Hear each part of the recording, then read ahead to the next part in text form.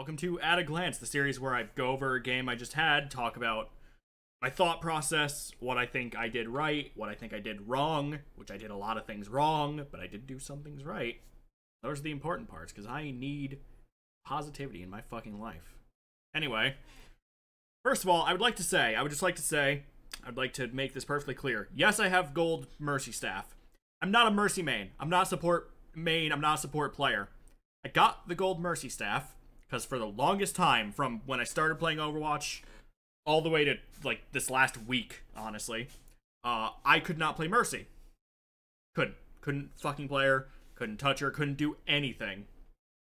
And then I picked her up recently, and I've been getting a lot of value out of her because my mother is a Mercy main, which I would just like to give a quick shout out to Lil Miss Toast for being 90% of my resources for learning Mercy. So if you want to see how Mercy's supposed to be played, you go tell Toast that I sent you. But yeah, I decided to play Mercy because I was feeling it, and also because we have JQ and Cass, so that's not a bad comp to have Mercy in, and the Junkrat's just a bonus on top of that. So I'm just destroying all the shit in here because fun fact, if you destroy all the shit in spawn before the game starts, you get nothing. I thought that was a pretty fun fact, nice little surprise from the devs that nothing happens when you destroy everything. So I'm trying to think who I'm gonna boost first. Probably the Rat, because Rat's just gonna spam fire. I see they have an Ashe, so I'm immediately going to the side where this Ashe can't get the shot on me. I see Junk go up. I'm trying to keep everyone topped off as we're starting to push up. I go to boost this Junk so we can do something. I see they have the Widow. I hear the calls that there's a Widow, so I'm going to hug this wall right here so that I don't just melt.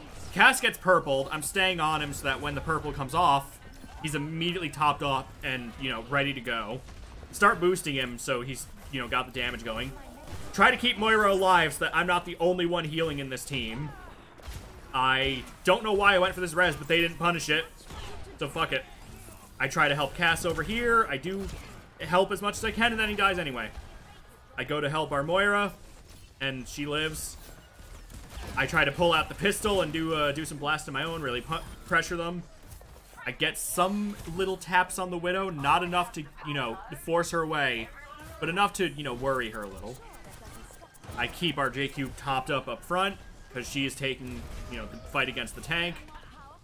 Goes down. I boost off, I think it was Junk to get up here, and start, you know, pushing aggressively. I do heal up Junk, because, you know, it's Junk, he's pushing up. It means there's less resources for them to push to point. I pull out the pistol to try to get this Ashe to maybe back up a little, and she does. So we get point pretty much uncontested. That shit went 0 to 100 right out of spawn, and just, we won it. So I stay attached to Junk, keep him topped up as much as I can, try to help him win these fights here. Use him to get out. I know they have that Widow still, so when I'm gonna pause really quick so I can actually talk, because holy fuck, it has been non-fucking stop the whole time. So, when I do these jumps, like over on the side that I just did, I know they have the Widow, and I got the glitch again, hold on. Fun fact, there's a glitch where if you're looking at the enemy team and you rewind, it'll default the enemy team to your colors, which is really fucking annoying. So that's why I just had to do that. So yeah, keeping Junk topped up. I try to go into the tunnel here. I'm trying not to expose myself for too long. They cap point. I'm trying to stay on Junk as best I can. So yeah, when I fly to Junk, I'm trying to stay out of that lane as much as humanly possible, especially because they have the Widow. Because the Widow is insta-kill potential. She can insta-kill me, and when I am playing Mercy, when I'm playing any support really, but when I'm playing Mercy especially, I need to respect that she has insta-kill potential. I don't have much room to fuck around. I know I fucked around earlier, but especially when it's a neutral and she's not distracted by anything, I cannot fuck around. I need to respect that she can insta-kill me. So you'll see me do it again here, where I use Junk as sort of a springboard to get through the lane. So I launch off our Moira so I can come join the team. I see that everyone's sort of in a good position here. Fight's honestly ending as soon as I popped Valk. So I caught the littlest glimpse of the Widow here. And, you know, while I've got the Valk, may as well go for the duel. And now I just kind of, I'm keeping everyone topped up as much as I can. I'm helping with the Sigma. Try to get the punch on him, but Tracer steals my kill. So now I'm going to get pretty fucking aggressive here. I'm going to sit up here, try to get some pot shots. It's the Ashe, and unfortunately, she lands 2 really good shots on me. That was entirely on me fucking up and losing the duel. I just did not respect that the Ashe could take me out. So I'm coming to join the team again. RJQ. By the way, shout out to fucking Siggy for being one of the most considerate tanks I've ever played with. Siggy gives me the taxi so I can rejoin the team faster. I start boosting them so that, you know, they can do more damage and do things. I try to help them. I try to help them with that ult. I did call for them to use that ult, and they just won fight. There's nothing to it. They literally just won fight. It didn't matter if I was healing or damage boosting anyone. We already lost that. Me going after the Mercy was just my own bloodlust kicking in. That was all it was. So I think I saw the Pharah go up there. I do not remember. I go to heal the Junkrat, because the Junkrat's peeking, but he's not dead, so, you know, free ult charge. Keeping everyone topped up. I sit on the Junk for longer than I should, because, I will be completely honest, I forgot if Mercy Boost affects Tire, and it fucking doesn't. So that was me wasting a lot of time that could have been spent with the team. I see Siggy's low, so I go to heal Siggy. I see the Pharah doing things. I get a few pot shots in. I go over here to try to help, and I just can't heal enough. I go for the res. My thought process was that I thought maybe this was a good res, because maybe they weren't looking at me. But, you know, when you actually look at how this fight was laid out, no, they were absolutely looking at me. Like, I was in this little crevice. Moira's the only one that's here, so really there was nothing. There was no reason for me to go for that res. I take full responsibility for going for a bad res. And that's just end of fight. There's nothing we can fucking do at that point. So yeah, I fucked up. I fucked up so fucking bad there. I immediately go to boost our Sojourn, because Sojourn's just a good target to have Mercy on. Because, you know, Sojourn. I'm waiting for the team. I'm being very patient. We have our full team. I try to keep our D.Va topped up. This was probably the best movement I've done. Getting on the roof with D.Va. I try to keep D.Va up as much as I can, because she's going to be taking the most damage here. But I am looking around, seeing who else is going to need me.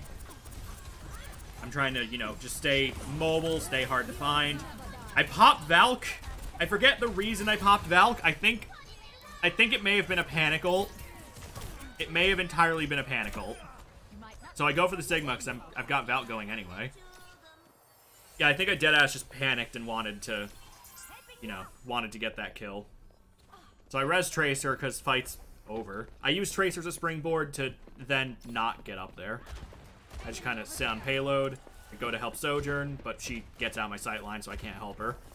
I go for the jump again. I try to help with this Ashe in ways that no one else is, getting up there and doing damage. I'm just kind of helping clean up this weird fight, not fight thing. Yes, half of them are committing, half of them aren't. I see the Zen alone, and just win the support duel. I go to heal, so I get that little bit of Valk charge. I see our soldier up there, and I want to help him do things, because he's doing sneaky things. So I go over there, go to boost him. Because I know... Oh, wait, that was Sojourn. Never mind. So they saw me. They didn't see Sojourn. What I hate about this, what I hate about what's about to happen, is that it's not their soldier that kills me. It's the Moira orb that she threw into the room that got me as I was escaping. That shit fucking hurts. I had a good idea. They just threw a Moira orb.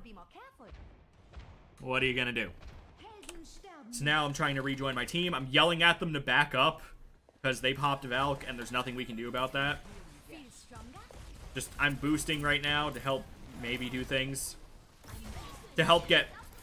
I was gonna say to help get self-destruct, but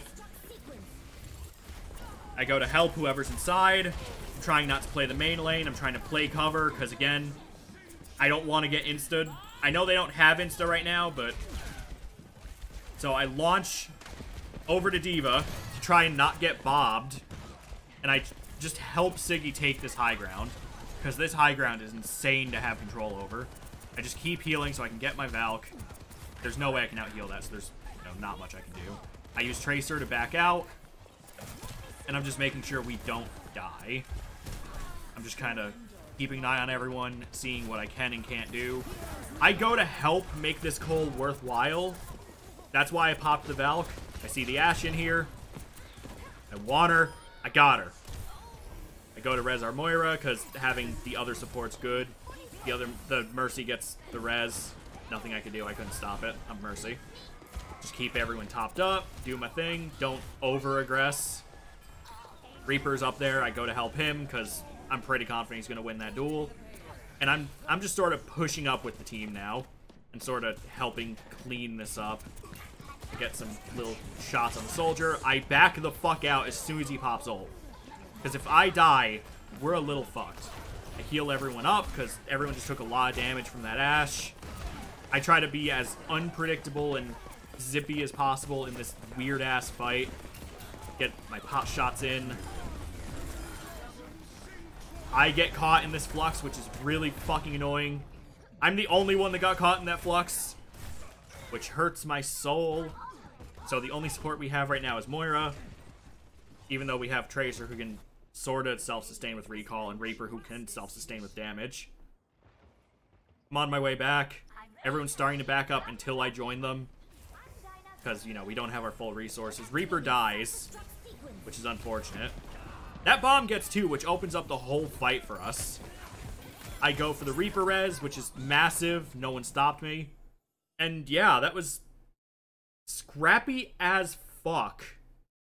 Which was I would say a pretty good learning opportunity for me to work on, you know, just wildly picking targets and trying to be unpredictable with movement. Yeah, Scrappy, Scrappy's the only fucking word I can really use. It was a scrappy game. It was wild. It was vaguely unorganized. There weren't really team fights as much as like weird trickles and 1v1s, except when they won fight, I guess, and then they had time to organize. But when we didn't give them that time to organize, they felt scattered, you know? And yeah, that's where I am right now at learning Mercy. Like I said, if you wanna learn how to do some good Mercy, go fucking look at Toast. I'm literally, everything I know about Mercy right now is from Toast in one way or another. So yeah, if I ever have to go against Toast in a direct Mercy matchup, I am not confident in myself right now. But give me like a month or so, and you know, maybe I'll challenge Toast or some shit. Maybe to a game with a full team. Maybe. And yeah, peace.